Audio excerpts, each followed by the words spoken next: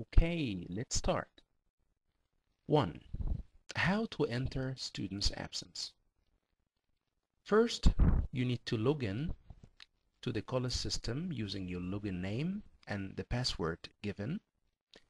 And this is the screen that you will find after you log in. Just double click on the foundation module. Okay? And then directly you will go to this screen.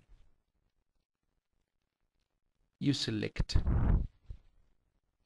the student foundation progress and then go down to attendance, then student absence.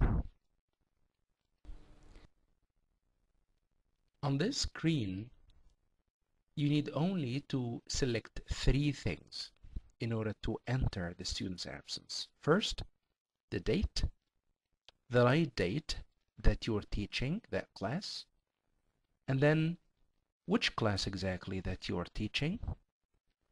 Is it the first session or the second session? And then you click OK here. Again, you click on the absent date down arrow. You select the date and then select the right session that you'd like to enter the absence in, first session or second, and then you go to the student class list where you click on that down arrow and that will show the students list registered on that class. What you need to do is simply tick the students who are only absent there or late, absent or late, and then hit on OK and save. Another important point that we'd like to discuss here in our video is how to rectify an entering error before saving. Sometimes when we go and cross-check our students that we entered on the college system as absent, we might find a student who was not marked as absent, but by mistake we entered his name. In order to rectify that error, we simply highlight his name by tapping on it, and I have a case here, Badr Ahmed Khalfan, and then move up to the clear record icon and click it. That's it, and then you can save your work. And of course, don't forget to click on the exit button, and then you can go again and enter another class attendance. Another case that you might find is that you might drop a student while you are taking the students who are absent in your class. If you forgot one of them, you go simply and click on the down arrow or any down arrow there under the student's class list, and you will have that window, okay, that will show again the student's list. You click on the student that you dropped and you would like to enter his absence, and then hit OK and save your work and exit. Now, let's move to another point. Updating students' absence after saving. You might find out that there is a student or two that you misentered, you dropped, after you were doing some kind of cross-check.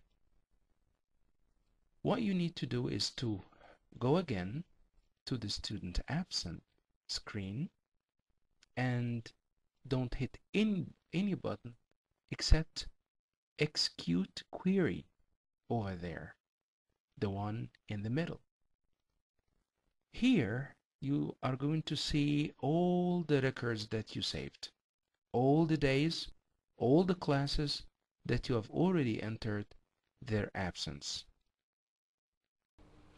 You can find here that there are those arrows, the up arrow and the down arrow, and those will help you to move forward and backward on days.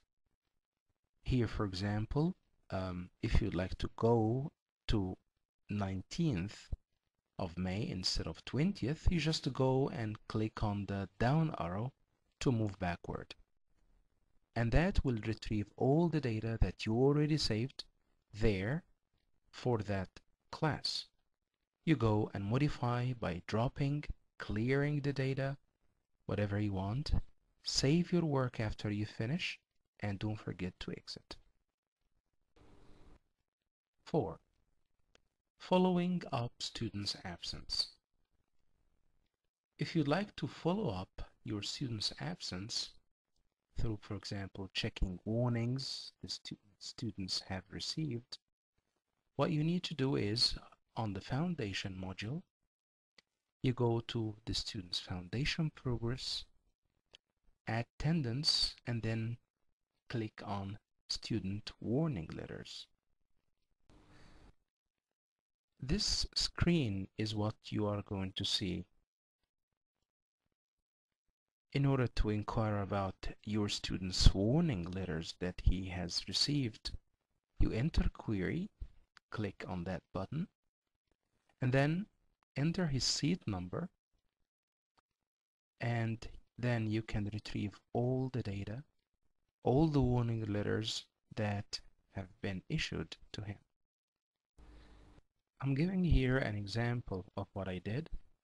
I entered there the query using that button and the seat number, as you can see here, for that student Rashid.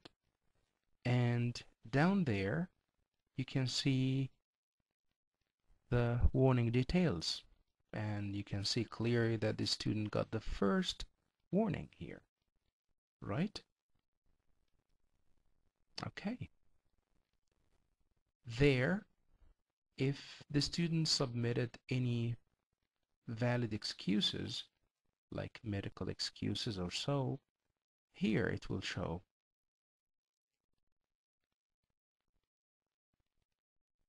Down there, you can see also his absence percentage. What if you'd like to inquire about your whole class's warnings, warning 1, 2, and 3? In order to do that, you just go there to attendance, and here you are going to select students warning query. And this is the screen that you will see. For example, if you would like to go and inquire about those who have received the first warning, what you need to do here is enter query, and then just enter the number of the warning that you'd like to inquire about. 1 for the first warning, 2 for the second, 3 for the third. And then click on execute button, the one in the middle, and you are going to retrieve all the data, and you can see, as you can see here, the percentage of each student's attendance or absence here. Now, what if you'd like to inquire about your class's absence by date? That is another feature that we can find here on our college system. In the same module, Foundation module, you go there to the reports this time, and then click on the student absence date-wise. Here, another screen will pop up, and what you need here is to just select the right semester. Here I entered 31 for this semester, and the level 1, 2, 3, or 4, and then the group. After that, hit on the Run Report button. you will find out that there is a screen that will have all your classes attendance with all names, seat numbers, and of course their absence date, as you can see over here. Here you can follow up your students and cross-check the days that he or she was absent on. Let's move to another point. Dealing with error messages on the college system. We might encounter some error messages, especially while we try to enter some students' absence on the system. The famous error message that we might have is this message: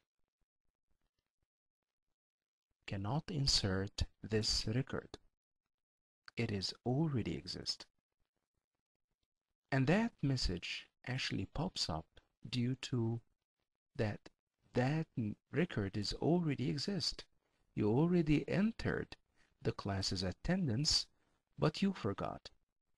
In order to rectify that problem, that error that you have, what you can do here is you click on OK, click OK on that message, and then go to the exit button and click it, and then you will have that message. Do you want to save the changes you have made? Instead of clicking yes or cancel, just click on no. You don't. Okay? Another issue that we might encounter on the college system, that for a reason or another the college system hangs up. Actually, this might be because of the enormous number that we have as users of the college system, especially on Thursdays, Saturdays sometimes. What we can do is, here, we can use the exit policy. Just click on that one, that icon, exit, right? Or use Ctrl-Alt-Delete. Another way is to re-login. After you exit, re-login and go on using the college system. A third way is to restart your computer, and that will rectify all the errors. The system is fixing itself. A fourth point, or a fourth way to rectify the errors here, is to try again in a different time. After an hour or two, there is no problem at all. If still your problem is not fixed, you just contact me and I'll try to help you out. Send me an email at walid-eng@shct.edu.om and I'll try to help you out as soon as possible. This is the end of our video. I hope that you found it useful. We have learned how to enter the student's absence, how to rectify errors before saving our data and after saving. Thank you for watching it, and if you have any comment or suggestion, please don't hesitate to contact me on my email address. It's walid-eng@shct.edu.om.